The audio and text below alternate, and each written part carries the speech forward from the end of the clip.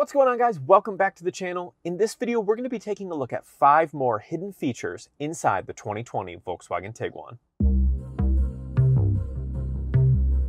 Now, if you're unfamiliar with the channel, I like to throw these videos together to give you guys, if you are looking for a Tiguan or a new Volkswagen in general, or you already have gotten your hands on one, I want you to know every single feature that your Tiguan is hiding underneath all of the bells and whistles and promotional material.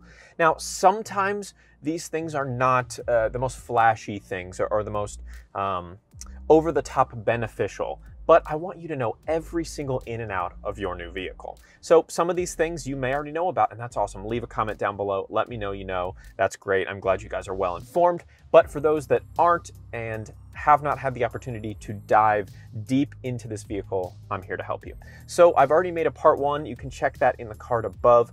But this one, we're going to go over 5 more kind of little tiny things here and there that you may not know that your Tiguan can do. So let's start with number 1, and that is the automatic electronic parking brake. So how this is going to work is, let's say you're driving along, you're pulling out of the driveway maybe as an example, and you are in reverse and you want to hop out and grab something, move it out of the way real quick. Maybe there's a bike behind the car or a skateboard or something like that, or you want to grab the mail real quick.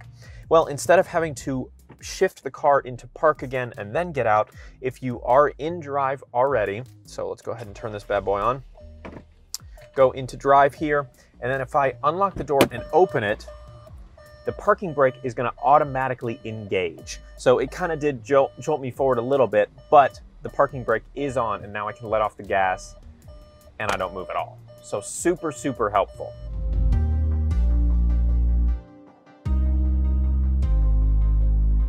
Then I can just hop out, grab whatever I need, hop back in, press the parking brake down, and we're good to keep going. Now, obviously, this is not something you want to use regularly because it's much safer if you go ahead and just put your car into park and do the whole 9.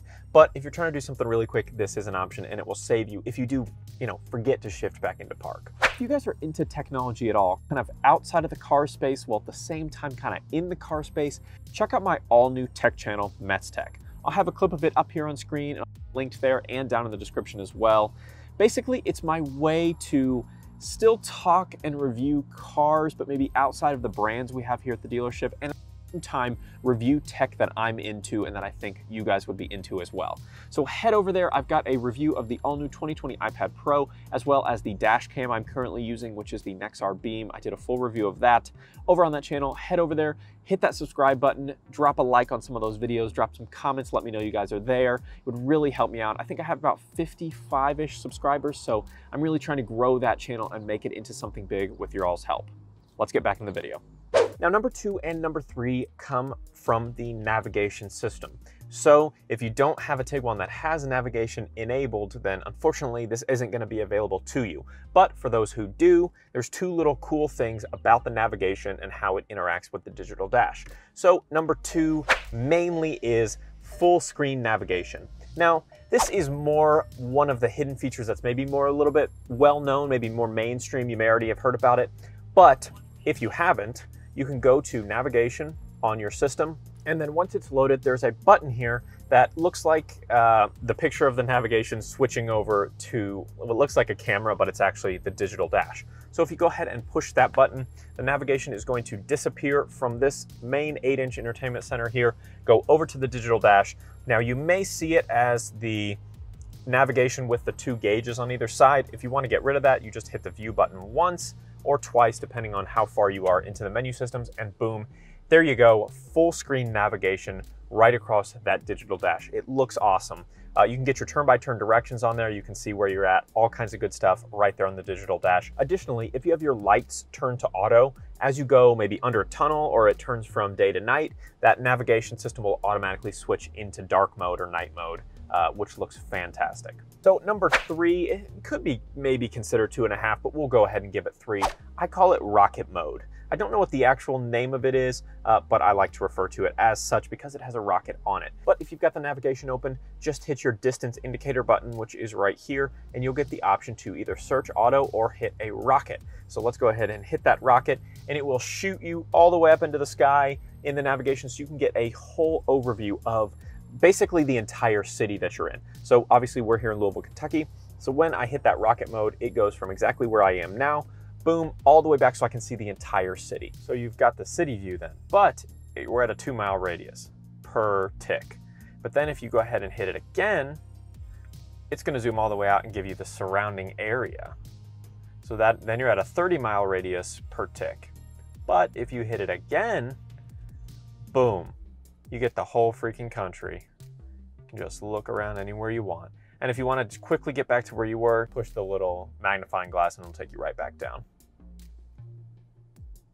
This could be super handy if you're just trying to figure out where you are. You know, if you're driving through maybe an unknown area on a trip and you want to say, what's actually like around here? Like, what am I actually driving through? Boom.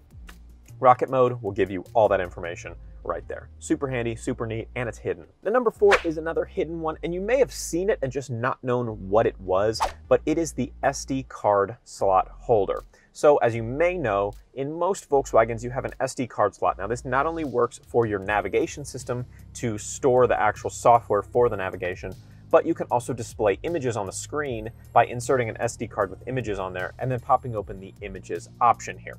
So I've talked about that in past videos. It's not the most interesting thing out there that you can view images, because I don't know why you'd want to if you have a smartphone that's just about the same size as this and way more photos, but you can do it if you want to.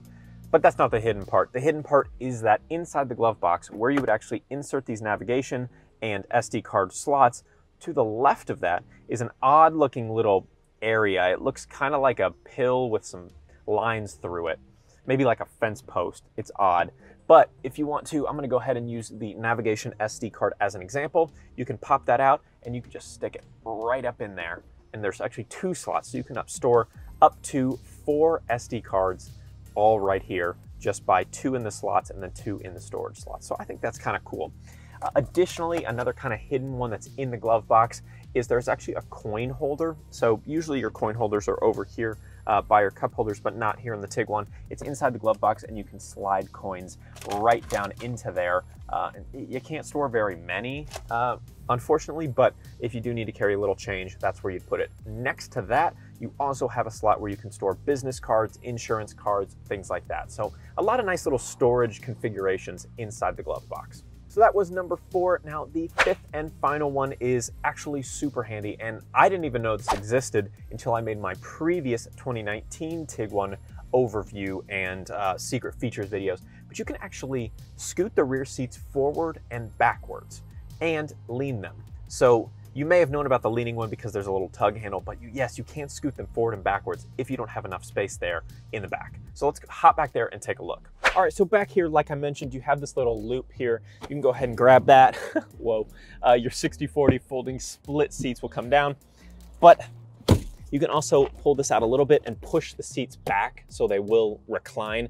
Not a lot, but it's better than nothing, as I always say, because not having reclining rear seats is an actual pain. So you can just push them back a little bit to lean them. Additionally, this is tough on the 60/40, on the 60 part of the 60/40, but you can actually grab this handle right here and then really just brace yourself. Give it a huge slide. There you go. They can slide forward a lot. So if you need a little extra trunk space and you don't want to have to fold the rear seats down, you can do that. But again, this is not super comfortable for rear passengers, so not the best. But if they're up too far, let's say they're about here, and you don't love that, you need a little extra leg room, grab that handle and just push it back, and boom, you've got sliding forward and back and reclining rear seats. It's hot. It's about 86 degrees and I'm wearing pants. All right, guys, and those are 5 more hidden features inside your 2020 Volkswagen Tiguan. Drop a like on the video if you loved it. Tell me in the comments down below, did I miss one, or which one was your favorite? Let's have a conversation down in the comments. And don't forget to hit that subscribe button to be among the first to see my full review of every single new 2020 and 2021 Volkswagen the second they hit our lots. We'll see you in the next one.